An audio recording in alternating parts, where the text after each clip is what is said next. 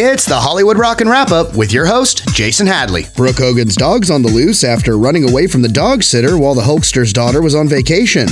Considering the history of dog consumption among many Polynesian islands, and being half Samoan, Brooke may or may not want to go smell what The Rock is cooking. Lady Gaga and Bradley Cooper shared an on-screen kiss filming a remake of the musical A Star is Born. With the original one of AFI's 100 greatest films, this version of A Star is Born will be the first to offer an epidural when it becomes too painful. Former One Direction singer Harry Styles opened up to Rolling Stone magazine about his relationship with Taylor Swift. Styles described the time with his perpetually single ex as the cat's meow, as in he could never hear anything she said over all of her cat's meows.